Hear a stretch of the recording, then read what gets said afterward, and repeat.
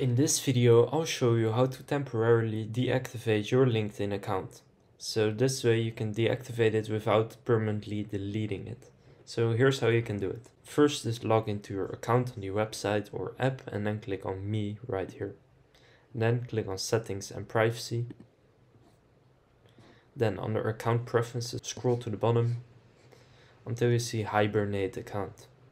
So click on that.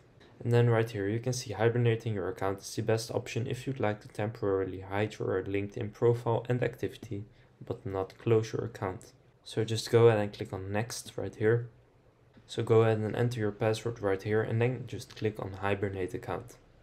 So now as you can see, your LinkedIn account is now hibernating. If you'd like to reactivate your account, all you need to do is just sign in as usual and then your account will automatically stop hibernating. So that's how you can temporarily deactivate your LinkedIn account.